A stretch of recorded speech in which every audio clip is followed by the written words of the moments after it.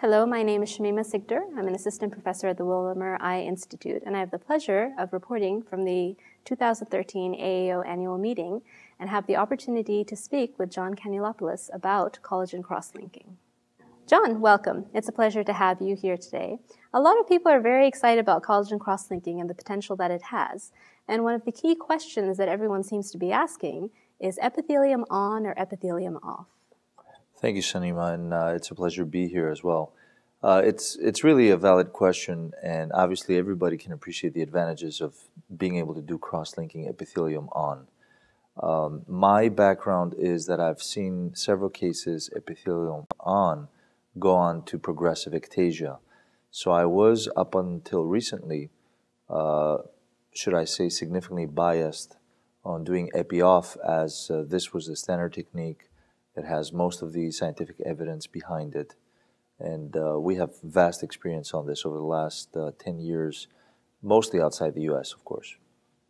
We're seeing data, though, now with recent work that using higher fluence and higher amounts of energy cross-linking within the cornea to be able to accomplish similar results with epi-off.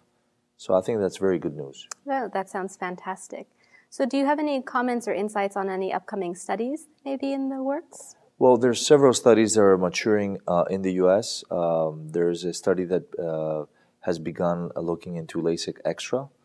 And this is a technique where finishing at the end of a LASIK procedure, the open stroma is exposed to riboflavin for a few seconds, then the flap repositioned, and then very high fluence cross-linking used to travel through the flap and cross-link the residual cornea. Internationally, we have seen significant advantages to stabilizing younger high myopes, and we have seen significant advantages in combining LASIK extra with hyperopic LASIK.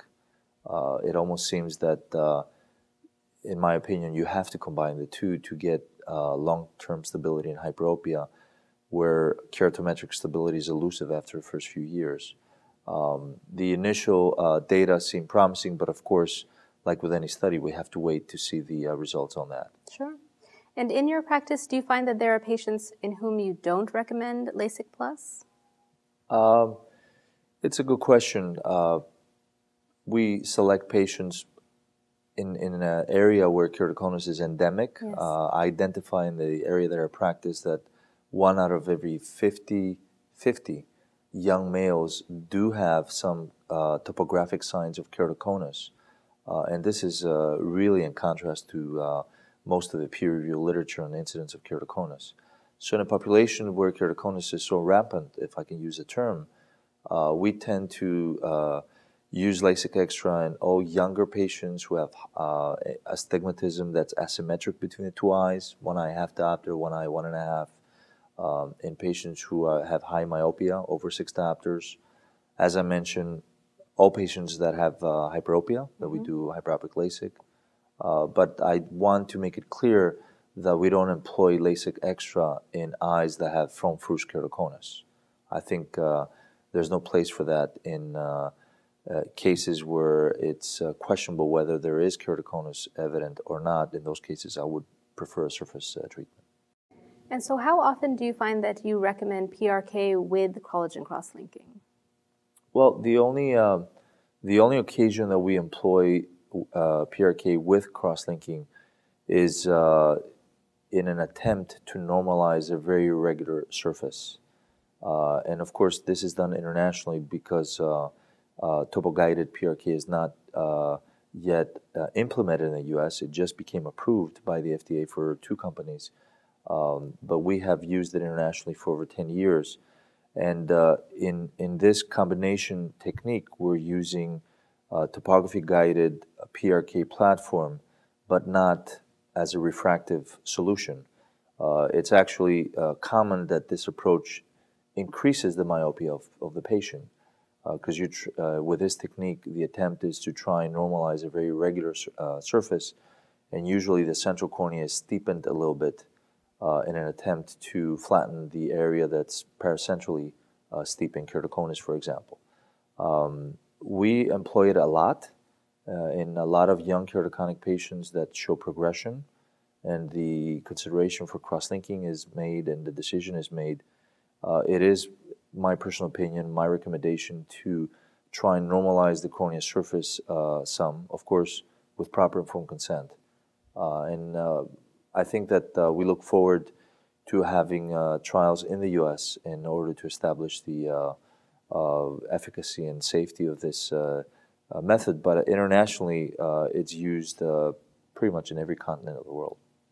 I think looking forward to when we finally have the opportunity here in the U.S. to use collagen cross-linking, everyone's very, very excited.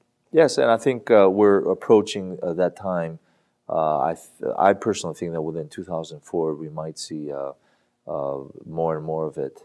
What's exciting is that in our research team, we're now not only looking at collagen cross-linking as what has been established internationally, a way to stabilize corneas from progressive ectasia, but we're trying to more specifically study and possibly implement the refractive changes that collagen cross-linking can induce in the cornea and possibly in a normal cornea.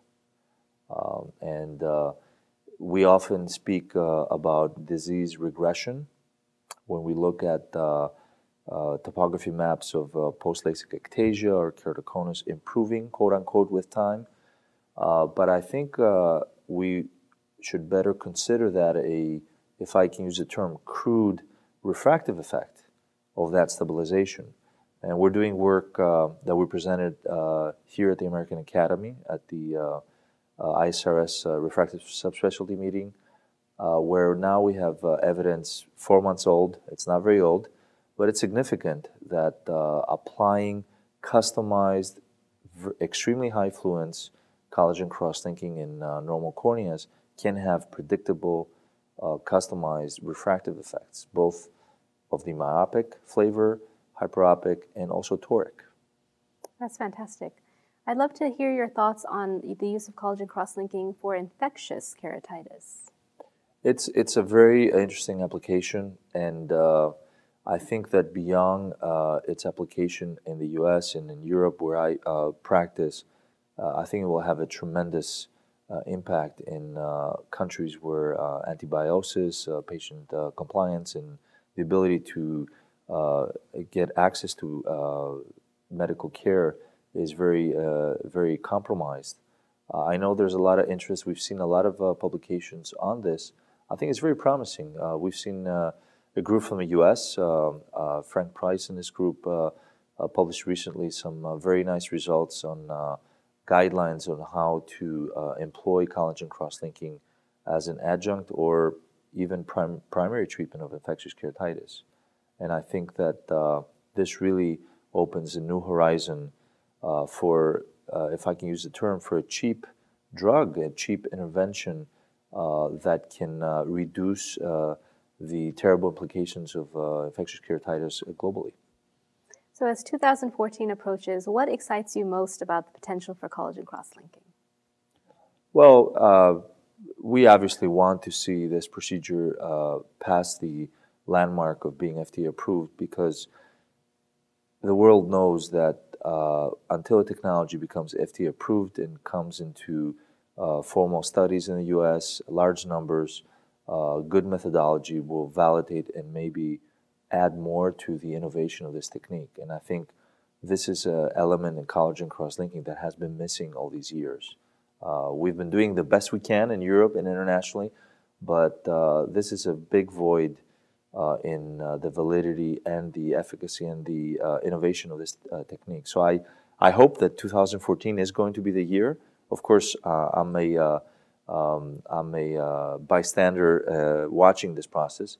We're very much interested in working more in the infectious keratitis field, and also the studying and potentially being able to better implement refractive changes in normal corneas, which would really, if this comes true and we have clinical validation, offered an alternate refractive procedure, we will be able to correct possibly small refractive errors on the cornea without incising, without removing the epithelium. It's very exciting. It is a very exciting time. Thank you so much for your time today. Thank you very much as well.